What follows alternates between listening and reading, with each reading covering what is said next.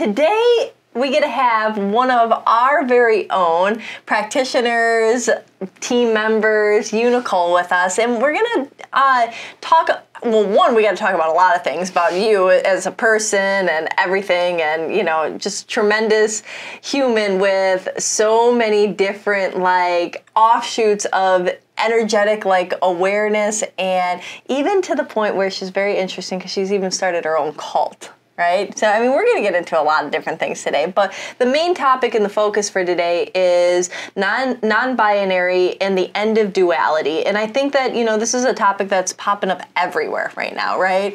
You know, a few years ago, nobody ever talked about it. And then all of a sudden, I really feel like in maybe even like the last 6 months to a year, it's been like this infusion into society of people taking and pulling away, you know, the gender pronouns and really having this, you know, kind of stance of, you know, I'm ending this social construct or this way or this view. And so let's talk about it. Let's talk about you first, though. Yeah, I'm UNICOLE Unicron. I'm a pop star cult leader, so I make pop music. I started a cult, and I'm a starseed, so I'm from space. I'm an alien in a human body, and I think in 2017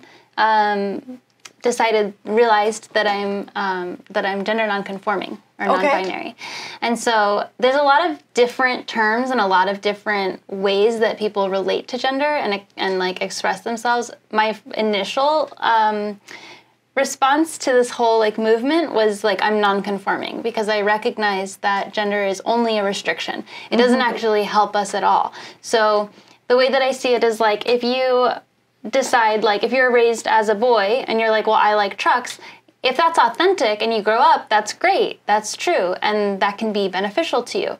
But it's not a free way of being because it's actually restricting in every other way, in all the ways that that girls are taught to like stuff. And if you don't align with your gender that you're given, then that's even more disruption to your life.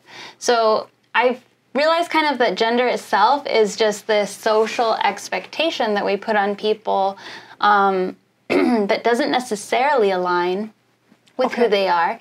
And so my idea is like we should all just be free to be who we are, and if you identify as whatever, you should be free to like different colors, different things, be in different fields, you know, have different interests, be more, you know, some people are very loving and caring and like nurturing. It's not always just women, you know, and some women are not nurturing or caring, you know, so to associate these things to gender is like entrapping, I think. But what about the like physical science of the gender? Yeah, so gender is a social construct. That's sex. So we talk about two different things. We talk about sex, yeah, because a lot of people get confused, right? Totally, and, they're like, and it's a valid question, and it's like, and it's really important to talk about. The thing that I'd like to point to as well is that intersex people are actually very common. There's as many intersex people born as there are redheads. So when you think about that, oftentimes gender reassignment surgery, or I guess you can call it gender reassignment or reassignment surgery, they basically will manipulate children's genitals if they don't completely conform to one sex or the other.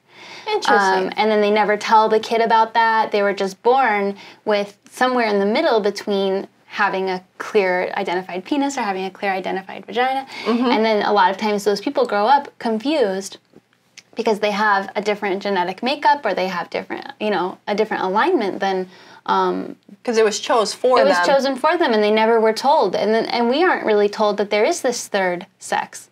If I'm going to work in an office, like I put on a certain like business person mask, you know, and if I am hanging out with my family, I put on like, you know, my parents, I put on like the child, like I'm your kid mask, you know. And it's not a mask, it's just an aspect of ourselves. But we like to separate ourselves into these things, and what I see for the future is less of, okay, I am a, you know, this, and this, you know, I'm all these different labels I could give myself about my race, about my heritage, about my sexuality, about my orientation, about all these things, and I would like in the future just to be like, I'm UNICOLE. And then all those things are just appreciated and understood, and I don't have to explain them to anyone, and it's just it's just like more of a freedom of like, we understand that each person is a completely unique set of energies. And then you're not pigeonholed either. Right. Or, okay. And what else do you want to share before we wrap up today? I'm trying to open a robot brothel. Okay. Currently looking for investors. So if anybody wants to throw $250,000 roughly my way, let me open a robot brothel in West Hollywood. We will be rich. And tell people, I mean, like you've designed, like you've been the person that engineered, well, not engineered, but you were the speaking force behind some robots and stuff. So this isn't like out on left field. Right. You're taking robotics classes. You wrote the dialogue for robots that are, interacting with humans. So I mean, this is literally up your field, so share a little bit so people know, because you are throwing that out there too. Yeah, I'm a robot ethicist, so I am concerned mostly with robot-human interactions and how they benefit us and also robots in the future in the event that they are sentient.